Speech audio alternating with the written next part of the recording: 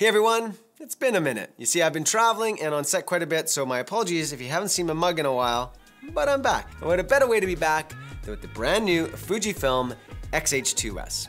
Full disclosure, before I go any further, Fujifilm reached out to me a couple months ago asking me to shoot something with this camera. Now, it had nothing to do with my role here at Vistek, and they did give me a small budget, as well as I do get to keep the camera. Now, does this mean that the review will be all rosy and sycophantic? On the contrary. Now, Fujifilm, as always, have greenlit me to be as truthful as I wish about my experience. And like all my reviews, I'm gonna start by giving you all the things that I really do honestly love about this camera, and then all the things that were very challenging. What I can guarantee you is that for the very first time ever, I can say that I've had this camera longer than almost any reviewer. And I understand it better than any camera I've ever reviewed. All told, I've had this camera for, I would say, nearly 2 months. At the end of this video, you're gonna find a short video that I shot for Fujifilm with this camera, so you have some context for my experience with it. So, enough idle chit chat, let's get into what I loved about this camera. RAW and log are great in just about any shooting situation in which you have some post-production resources. But they're most valuable when you have a wildly changing lighting conditions with little external control. F-Log 2 has a nearly 3-stop improvement in highlight retention over the original F-Log. And let me tell you how much of a savior this was.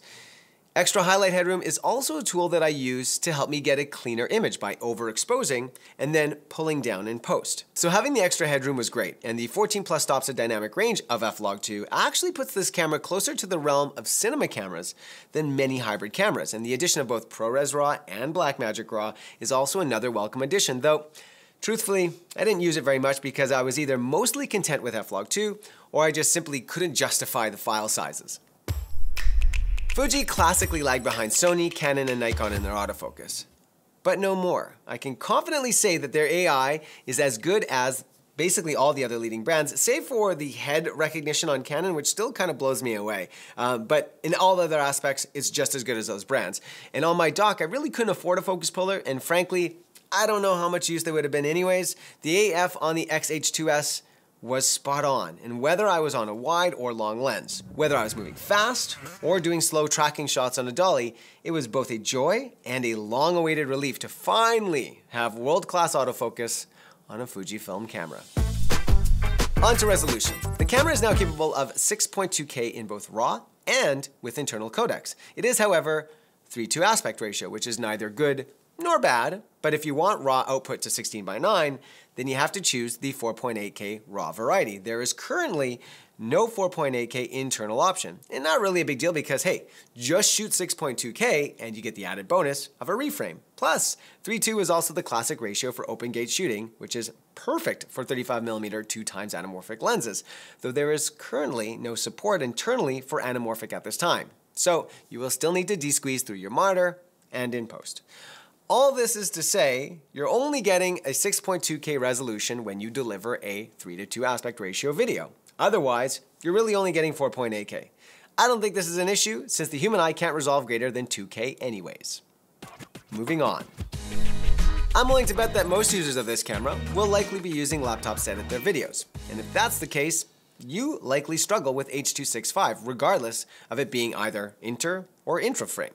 The X-H2S gives you the ability to shoot ProRes internally to a CF Express Type B card. 2 notes on this, however. 1, those cards can be a little bit more expensive than even the fastest SD cards. Thus, if you're hoping to use the SD cards you already have, you don't get access to ProRes. Second, with ProRes, you also have the ability to record ProRes proxy files. Now, I really want to say yay, but my complaint to Fujifilm was ProRes doesn't need proxies. H.265 needs it. So I never really use this feature because it's kind of pointless to me. Recently, we've seen a huge leap in the readout speed technology of cameras across the board. Now, for example, the A7S III/FX3 does it very well because it's a very low resolution sensor. The Canon R5C also does it well, but it's a $7,000 camera and very large. But the X-Trans 5 stacked CMOS sensor performs even better, and it delivers true versatility at half the price. Yes, it's an APS-C sensor, not full frame, but I would argue that in most video applications, this is not particularly relevant as we're still shooting a ton of Super 35 and no one's complaining. And if you really want the full frame look, you could easily add a Metabone speed booster. This all means that rolling shutter is reduced to a point that is not really perceivable to me. Now, maybe you'll find some elements of it if you pixel peep, but your audience shouldn't. And that lends the camera very, very well to handheld work, which is something that was difficult to do well on mirrorless cameras until very recently. For fans of IBIS, it is now up to 7 stops, which I only really use when I'm holding the camera for slow or static shots, though I did have it on from time to time with some of the action shots, and I was surprised at how few stabilization artifacts it produced. Overall, the camera never even got close to warm at any time in the 2 months that I had it. Now, for those who are shooting long takes at high frame rates of say 60 or 120 frames per second, I'm told that the camera may start to overheat eventually, or if you're shooting all day outside in the dead of summer. The solution to this is the additional fan. Now, of course, the downside, as you can see, is that once installed, you can no longer close the screen. My impression, though, is that you really only need to buy the fan if you're planning on shooting 120p for very long periods, or if you shoot, as I mentioned, in very hot environments. For most shooters, I actually don't think you'll need it, but having it in your kit wouldn't be the worst idea either. Overall, the build is one of my favorite features with Fujifilm cameras. They are very dust and water resistant, and there's no cheap plasticky bits. Overall, their cameras are always built rock solid and can take adequate abuse. One thing this camera does well that even the R5C couldn't do is a full HDMI 2.1 port. I also love that this camera isn't cluttered with buttons, and you also have this really nice, beautiful GFX style LCD display up top. Photography isn't something I got a chance to do a lot of with this camera, but effectively this is the star of the show when it comes to the X-H2S. Its continuous shooting outpaces every other camera on the market except for the Micro Four Thirds OM1, and only by a sliver. I have never made it a secret that Fujifilm image processing has been among my favorites of any camera brand on the market. Yeah, it's 100% a personal bias, but it's a widely held belief among those who choose Fujifilm. I've always enjoyed their filmic picture styles and of course their skin tones. Okay, so moving on to what caused me some level of grief with this camera. Before I launch into it, 2 caveats. One is, some of these things may in fact change in future firmware. Fingers crossed. Second is that I just have a way of working that's unique to me, or the type of work that I do. So when I complain, it's very much based on this. How you work and how you use your equipment may and probably is completely different than how I do it. So to start, I want to say that I generally have no photography related complaints with this camera. It is an outstanding photo camera for as far as I can tell. Now, I mostly use this camera for video purposes, which is why Fujifilm contacted me in the first place. So I can sum up my experience as saying, this camera is not really set up with a videographer or cinematographer in mind. And thus, here are the things I found annoying. This may seem trivial to the uninitiated, but there is no audible beep when starting or stopping recording. Now, this is a feature that is on all cinema cameras and most mirrorless. Without this, I'd often accidentally start rolling or accidentally not start recording at all. Now, there are some very small tally lights on the body, but there's only 3 and 1 is hidden under your thumb. 1 is in front and has to be manually turned on, and the other is a very small blinking one on the screen. I begged Fujifilm to add a sound to recording for 2 months straight, and at the last firmware I had, still didn't have this. So I've done my best. Unlike the Panasonic or Blackmagic cameras, the X-H2S has no scopes and no shutter angle. And the reason for this, according to Fujifilm, is that it's not as simple as just adding it. In fact, the brands who have these features have long ago invested in the R&D or stole it from their own cinema line, a line of products that Fujifilm has never had. So adding these features would have come at a much higher cost to the consumer, and for this camera's market, listen, it just simply didn't make any sense.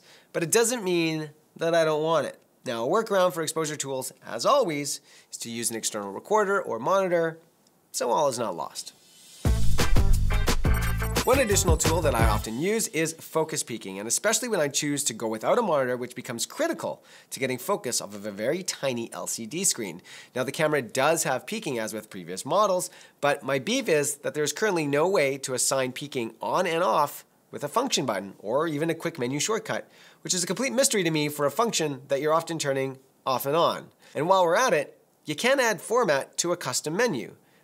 But they did, however, create a bit of a cheat code to get to it. So to do this, you go to playback, and then you hold down the drive button and the down button on the D-pad at the same time, and boom, there you have it. So not all is lost. The fact that the cooling fan does block the ability to close the monitor may irk some, but it actually doesn't really bother me. The trade-off for a built-in fan would have meant a much larger camera, something like the R5C, placing it out of the interest of photographers, which I think is the target market for this camera anyways, and would have likely added a significant cost to the camera. What does cause me some concern, though at the same time, I can't really imagine a fix for it, is that the terminal covers are these tiny little plastic pieces that just yearn to be lost. I don't really have a solution for this other than, don't lose them? Okay, so let's round up by addressing who I think this camera is for. I think that if you are a sports or wildlife photographer, I'd be hard-pressed to think of a more resourceful camera, especially for the price. $3,200 Canadian for the body and $2,550 Canadian for the XF 150 to 600mm lens is hard to beat. And even if we forget for a second that we're in a period of extreme global inflation. Now, the body is designed incredibly well for the working photographer with a nice deep grip and an intelligent layout.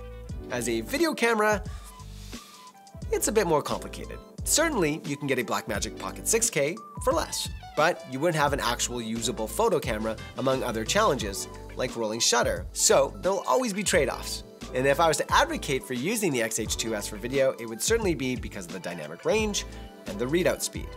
Pound for pound, there's no camera on the market with video features that can achieve what the X-H2S does for anywhere near this price. In the same breath, there's a lot of core video functionality missing from this camera. While the video quality is among the best, video as a functional concept remains very much an afterthought for Fujifilm engineers, who I couldn't even convince to add a beep to the recording function. So for those who are dedicated Fujifilm users, they have just handed you their most powerful camera ever. And for those who are Fujifilm curious, be hard-pressed to avoid the temptation. In a perfect world, this camera, paired with a GFX camera, would fill all of your imaging needs for a very long time. And that is it for today. As always, thank you so much for watching, and please subscribe for more videos like this and comment in the comment section below to feed the hungry algorithm monster. For me, for now, I'm out. Peace.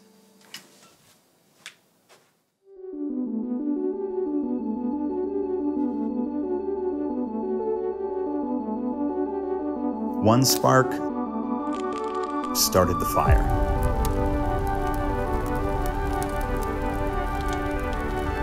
When I won my first race, all I wanted was to keep winning. It fueled a fire in me.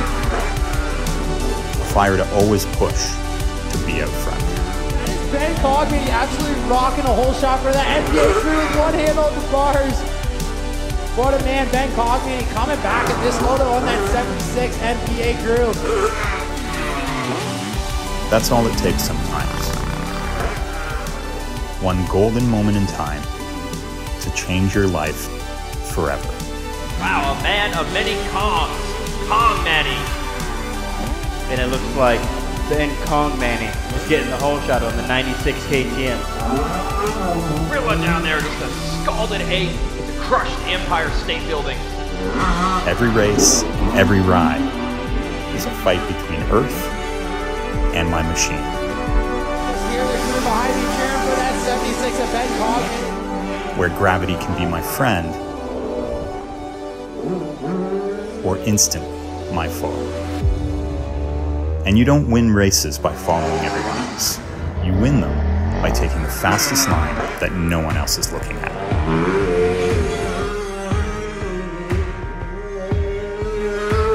Off my bike, I'm dreaming about each turn, each rut, each jump. Where I'll play it safe, and where I'll go all out. When I step onto the track, I'm ready to pack away my fears and go as hard as I can. These moments are everything to me. On my bike, I answer to no one. But winning doesn't happen on the track. It starts at home. Without my sponsors, my coach, and my parents, I couldn't win. That first trophy was the spark. But they are my fuel.